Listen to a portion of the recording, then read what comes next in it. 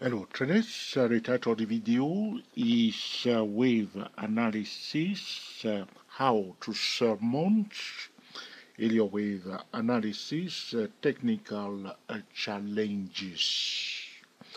Alright, so let's get started. How do you surmount, overcome or conquer, alright, the Elliott wave analysis technical challenges? So you have been using the Elliott wave principle, analyzing various charts, trying to figure out the structure of the price to help you to forecast the financial market. But there are challenges that you will come across very often, and the question is, how do you surmount those Elliott wave analysis challenges? To give you a very simple example, it's like driving on a road, all right, you're going from point A to point B, all right, and your journey will be smooth if you already know the road. So a driver that had been traveling on the same road over and over will know, okay, the road very well, and will have a better smooth journey. But if you are a new person taking that road for the first time, it can be quite challenging. Another thing that I can say to traders, talking about how do we surmount the Elliott wave analysis challenges. All right, though you may be taking the same road all the time, there are still challenges on the way that you need to overcome each time you are taking that road before you reach your final destination. The same is true when we count in Elliott wave. We face different challenges and we are overcoming those challenges. And sometimes, though we have more experience analyzing the chart, we'll still have to overcome those challenges. In this tutorial, I will share with traders how one can surmount Elliott wave analysis technical challenges. All right? So there are things talking about knowing the road from A to B, okay, being familiar with the road. There are things that usually occur when we are counting Elliott wave. One example is the force divergence that usually occur during the first Elliott wave. There's one example here, looking at the RSI, looking at the stochastic 833. All right, you can see that here we have what we call a false bearish divergence. This is a phenomenon that usually occurs during the first Elliott wave, when you will see most momentum oscillators that are exhibiting a bearish divergence, and usually those divergences do not perform very well. All right, so talking about being familiar with, to familiarize oneself with the road from A to B. As an Elliott wave, practitioner, Elliott wave trader, counting wave, performing Elliott wave analysis, we are familiar with the phenomenon of false divergences during, the first Elliott wave. With that, that can help us to overcome or to surmount,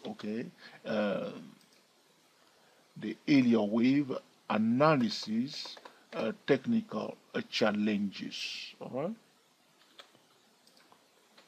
So that's the first Elliott wave, and we are familiar with that phenomenon. There was a bearish divergence, and it was a false bearish divergence that usually occur during the first wave. All right. Another thing that can help us to surmount, the Elliott wave analysis technical challenges is that during the third Elliott wave, most momentum oscillators, most importantly the stochastic 833, will stay overbought for a long time. You can see this section here.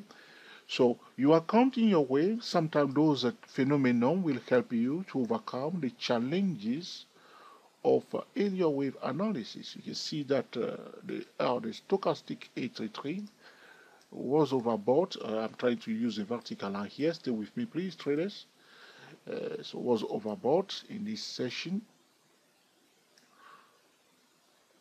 and it stays overbought up to this point. All right, so I'm going to put a vertical line there because it's not easy to tell. You will see soon as we are going along, okay, talking about area wave analysis, that it's not easy to count wave here. So, but by being familiar with, what usually takes place during the first wave, force divergence, okay, stochastic being overbought for a long time during the third wave, that can also help us, okay, to smooth our journey, so to speak, from the first wave to the fifth wave, so to speak, all right? So stochastic stay overbought, and then finally a drop down here. Usually that drop signal the fourth wave. That's drop here from overbought to oversold is signaling the fourth wave. But we need to be very careful because there's something else that has happened here. You can see here that there was another divergence here. Carefully here. Look carefully, my friend. There was another divergence here. This is what we call a true divergence. So during the fifth wave, very often we have valid divergences. So you can see that the price did bounce up a bit in this session here. So the question is this the fifth area wave? So let's leave that one here. So are you getting the message now how we can surmount, all right, the area wave analysis? Is first we want to be familiar with the road ahead, the journey that we're about to begin. All right, with more experience, we will be very familiar with those journey counting waves. So it looks to me, looking at the stochastic divergence here, we have usually have a valid divergence, either stochastic exhibiting a clear-cut bearish divergence or the RSI exhibiting a valid divergence. Okay, here it is, and the price did bounce up a bit. So the question is this the fifth wave? So looking at, so talking about being familiar with the journey ahead, I will put here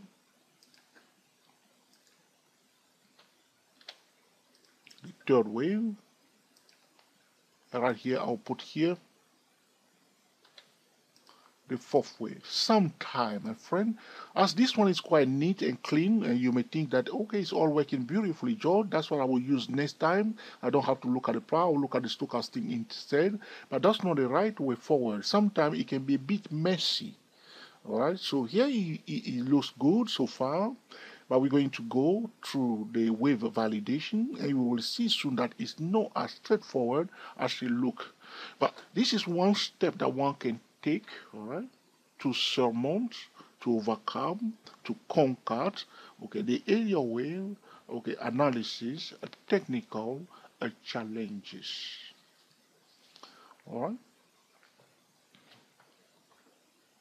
So if you look carefully on this chart, so if we try to go into the mind of other traders, this is what we say, a different viewpoint of other traders, our own viewpoint, talking about our own area wave count. So this is my area wave count. Now let's go into the mind of other traders to see whether other traders may look at the same chart in a different way. Will other traders count their wave differently? Yes, other traders may count their wave differently again. I'll leave my wave count there. I will not change it. And I'm going to show you that other traders may see things differently. Other traders may say, okay, I agree with your first wave, George. I agree with your second wave, but I disagree with your third wave, George. This is the third wave ending there, George. And this is the fourth wave right there. And this is the fifth wave ending here. Now, talking about surmounting, the area wave analysis technical challenges. It's also about comparing our wave count with other traders because they're going to make a decision to sell or to buy according to their wave count, and they will forecast the market according to their wave count. So in order to surmount, the area wave analysis technical challenges, we need to take into consideration the wave count of other traders. So other traders may say the first wave, second wave, third wave, fourth wave, and the fifth wave. George, all you are calling fifth wave is just, all right, a correction that is underway. All right? It's just a correction that is underway. And those traders, even though if they will change, they will say, okay, let's go to the yearly chart and compare our wave count to the higher degree wave count. George, as you can see, this is the first wave of a higher degree right there. So we're going to change the color of it now. I'll use pink as I've been doing before. So that's the first wave of a higher degree. And this is the second wave of a higher degree. We change the color into pink, so attention to the pink numbers instead of the red one. And George, your 1, 2, 3, 4, 5 is the third wave of a higher degree. Are you with me? Don't get confused. We are using two levels, the lower degree and the higher degree, the monthly chart wave count and the yearly chart wave count.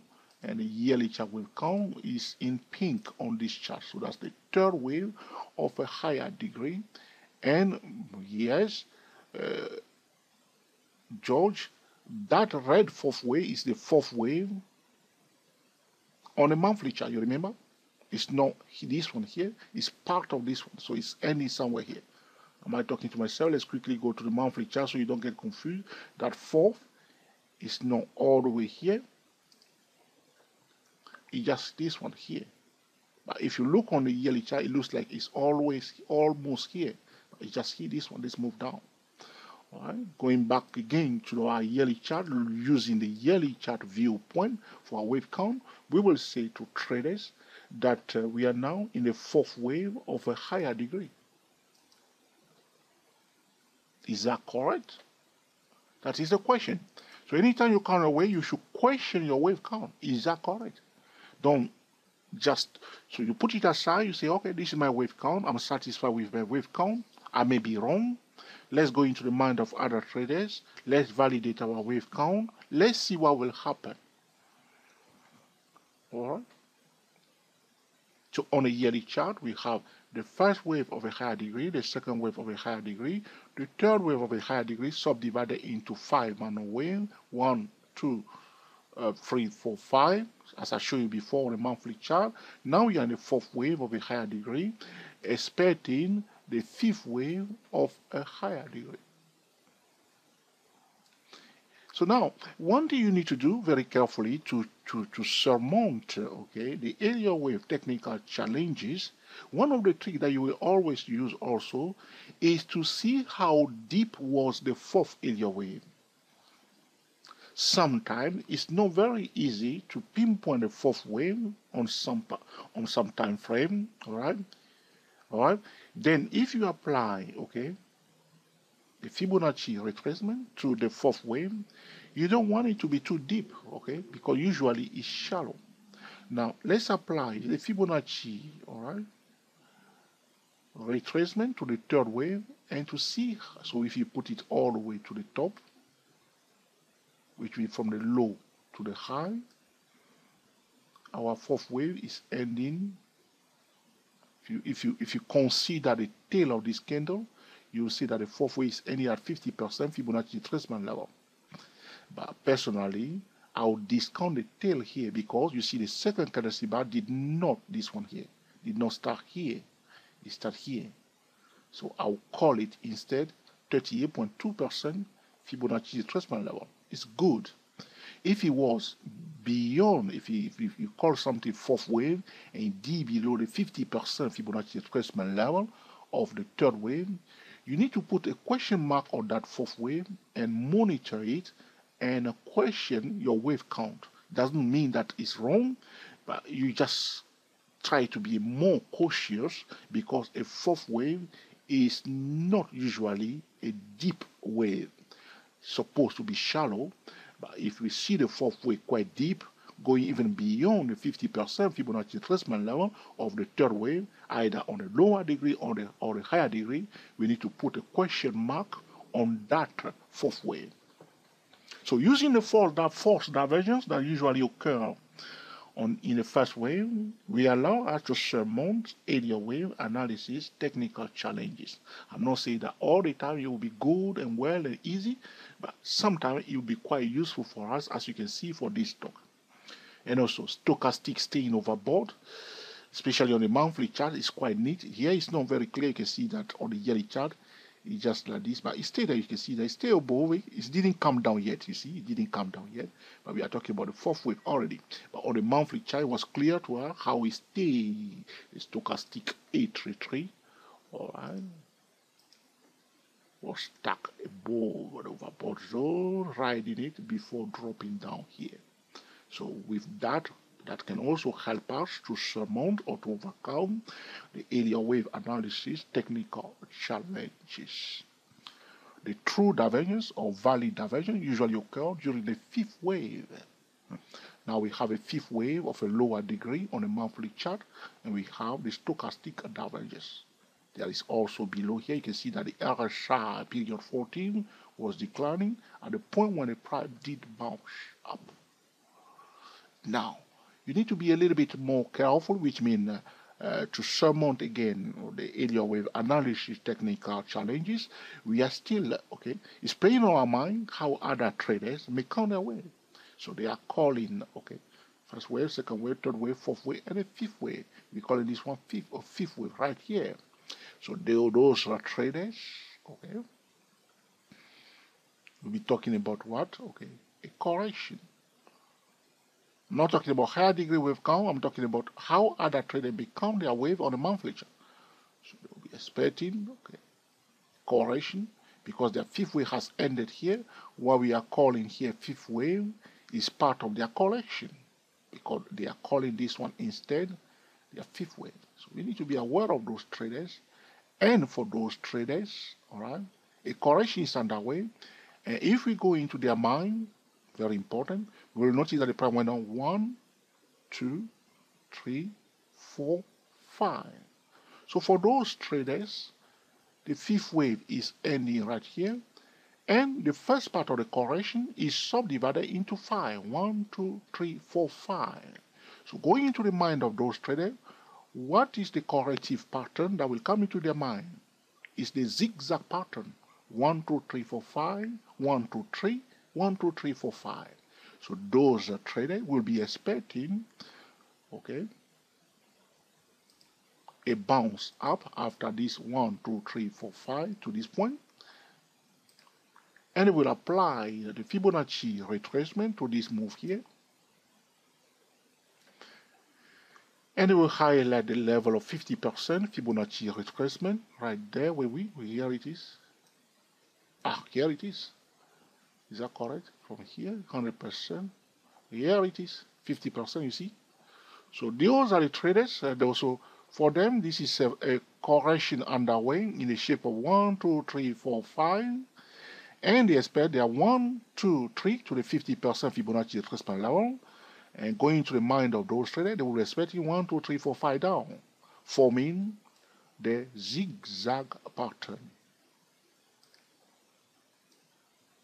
So apart from the force divergence, the stochastic staying overbought, the true divergence during the fifth wave, we will go into the mind of other traders to forecast the market the way those traders may count their way.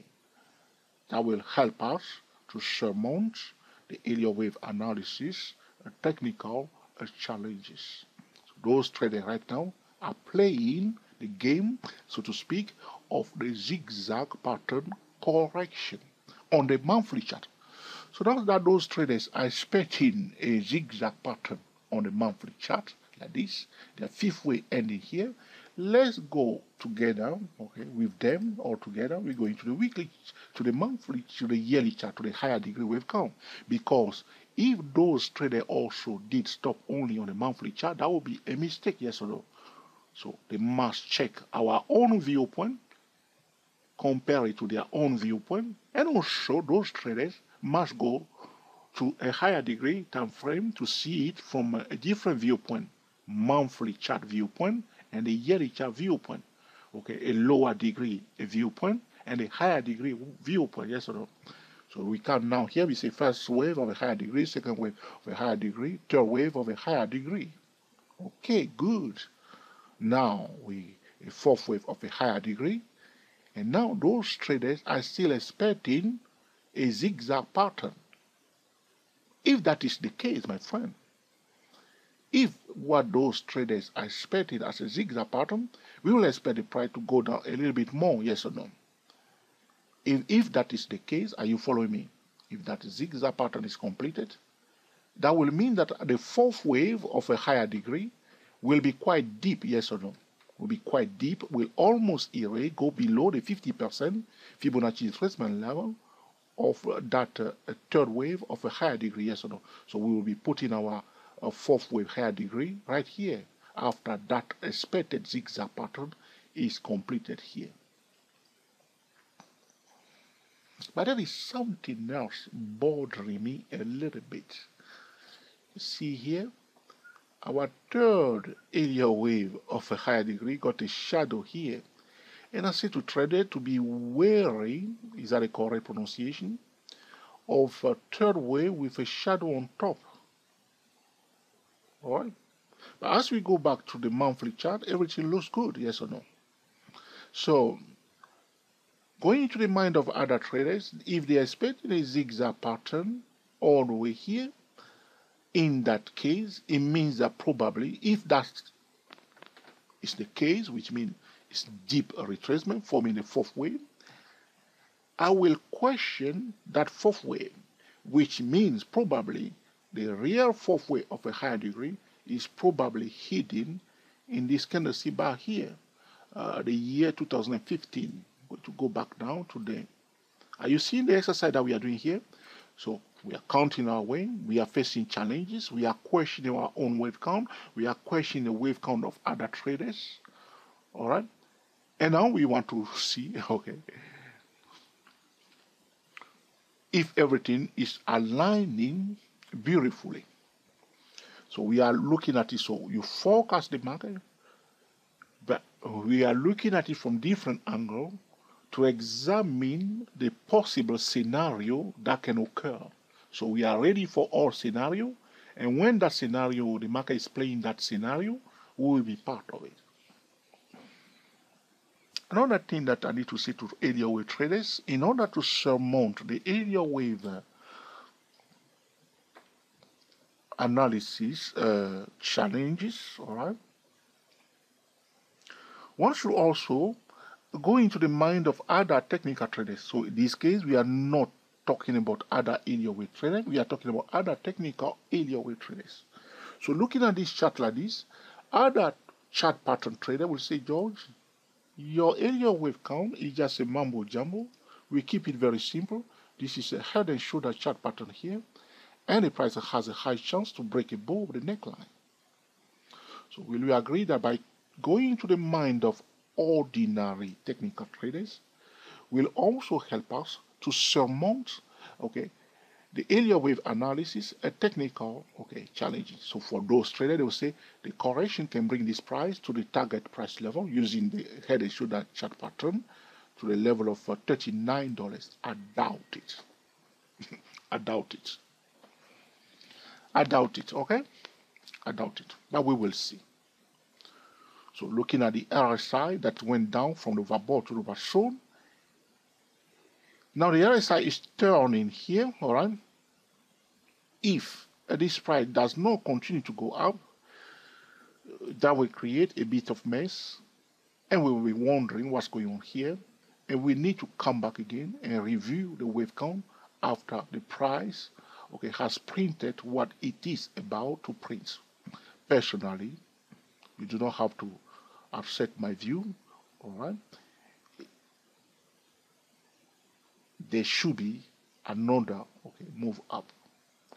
The question is, are we going to have a consolidation before that move up? Is it going to be a complex correction in this session before that last move up, talking about the fifth wave of a higher degree? Or is the fifth wave of a higher degree hidden somewhere here? All right, looking at the RSI period 14 for this price structure, normally the price should bounce up, which is doing now, but it should go up a little bit more. But it's stuck below the 50% Fibonacci retracement level of the move from here to here. Are we going to have a zigzag pattern? All right, so we can keep this discussion going on and on and on, and sometimes you'll come away, and to be honest with you, you may not be satisfied with your wave count, and even you will not be satisfied with the wave count of address. So you can only, if that is the case, which can happen sometime when you are not satisfied with your wave count and you are not satisfied with the wave count of others. In that case, what you need to do is to keep your eyes on the market patterns, the price structures within the market pattern, the rising channel, the declining channel, and the horizontal channel. Draw trend lines. You see, so we are talking about fourth way. You remember what we say to traders? So here we are. So you don't know what's going on. I'm getting a bit confused now. George, it's not very clear. We can have a zigzag pattern. What are we going to do? Tell us more. Tell us more, George. Okay, if that is the case, you need to concentrate on the price action. And how do you do that? We talked about it before. And you know the road. You know the road already. All right? And you can overcome the challenges. All right? You know the map. So after we have identified the fourth way, all right, what do? We start connecting lines, drawing trend lines. As many trend lines as we can. Yes or no? So let's start drawing those lines now on our chart. And it will be quite useful for us if we get lost. Yes or no? All right, so you know you want to check the landmark on your journey. So those landmarks will help you to know that, oh, I'm approaching a junction now because of that landmark, yes or no. So you are prepared, you are reducing your speed, and you are being very careful because you know that the road is a bit tricky ahead, all right? So this is one of the first trend lines that we draw, this one. So here it is, we draw one. Put a bit of color into it. So with that trend line help you to overcome, the area wave count challenges. And you just draw them. You just draw as many trend lines as you can. So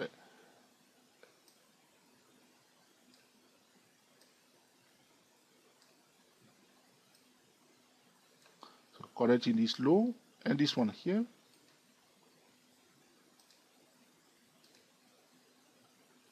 Into orange. You see that the price almost touches that's the orange trend line here on the edge, quite close, yes or no, quite close. They prefer the horizontal support here. And then we can continue to draw more trend lines because we need to know we are now coming to the corrective phase and we are asking all kind of questions, whether we were on a higher degree or a lower degree, and we start wondering, what should we do now? All right? It happens, all right? It's normal. Sometimes you will come across, you will face those challenges, and this is how you will surmount those challenges, talking about area wave count challenges. Right, let's draw a common set trend line like this. It's more useful. Why is it more useful? You can see that the price breaks below that common set trend line and retest it here. That's why I prefer to call that the fifth wave on a monthly chart, because the third wave was that is 1, 2, 3, 4, 5, and then few break below that common set trend line, forming this is personally this is an area wave failure here, The Elliott wave failure will occur when the fifth wave fails to go above the high of the third wave.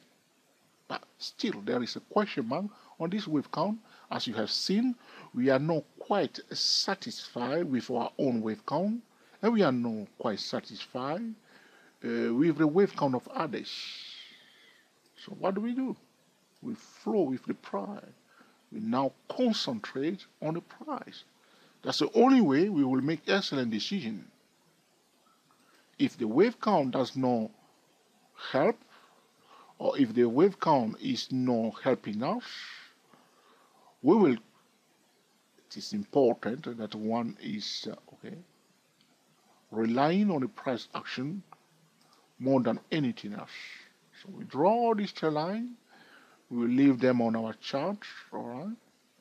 See here, this one break below the turquoise. Try to retest it here. Break below this one. Retest it here. So those trend lines are being useful. Now it came quite close to the orange line here, and we can do more. So what I say to trader, anytime you draw a trend line like this, you see all these trend line, the angle between trend line, you can draw also the median line between the two trend line. Are you a subscriber to 2-4 Stock Trader? When I'm busy building an amazing channel, do you want to be part of the 2-4 Stock Trader YouTube channel? Sometimes traders think that because some traders trade only Forex, they say, I'm a Forex trader, I can't subscribe to 2-4 Stock Trader because it's all about stock market. But we are talking about technical analysis. And those technical analysis, though we are talking about stock, you can apply them for Forex trading. So don't miss out. Subscribe to 2-4 Stock Trader YouTube channel, even if you trade Forex. All right. So here it is, the median line between the turquoise trend line and the orange one. And that's where we are now. That's where we are now, you see now? So with those trend lines, we can navigate through it. So now it's popping down. Is it going to come to the hot spot trading zone? Why is it hot spot trading zone? Because it's the intersection of horizontal key level and a trend line. Is it going to come here? Or is it going to stop at that support level here at 214 level? Map it out and follow the price.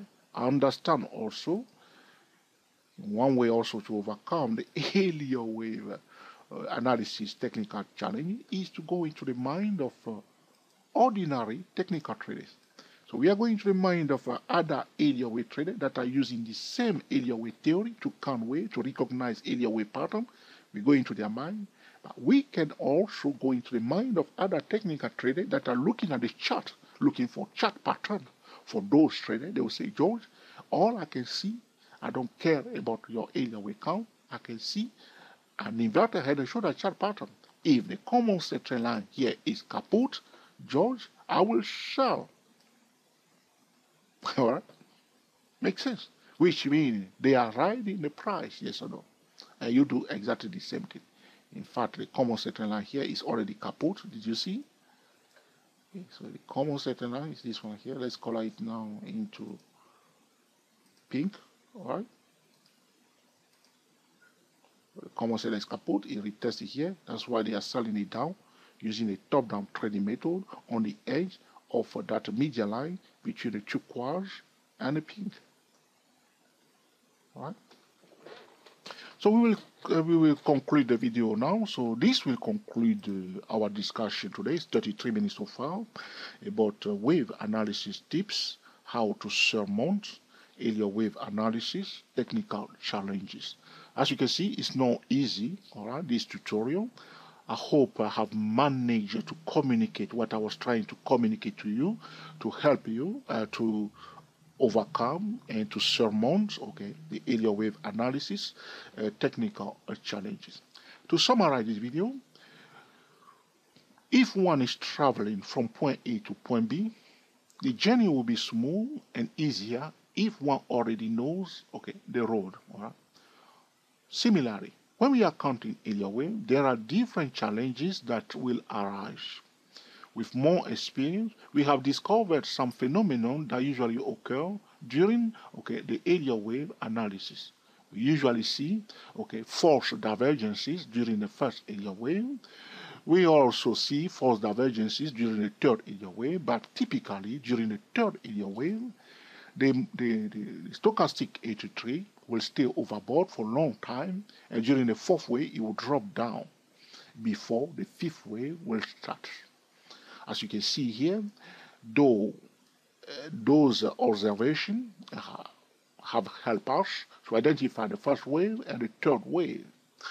And then, but now, apart from the stochastic and the false divergence, we should go also into the mind of other area wave traders. We should also go into the mind of other technical traders. We will also use not only one time frame, as we see here on the monthly chart. We will compare the lower degree wave count to the higher degree wave count. By following those steps, all right, or by knowing those steps, or by mastering, okay, the road and the landmark on the road, so to speak, all right, we will be able to surmount, okay, the area wave analysis technical challenges. If you have any question or suggestion, this is the time to put in the comment section, and in due course, I will be recording another video to answer your specific question. This will conclude our discussion today about wave analysis tips, how to surmount area wave analysis technical challenges.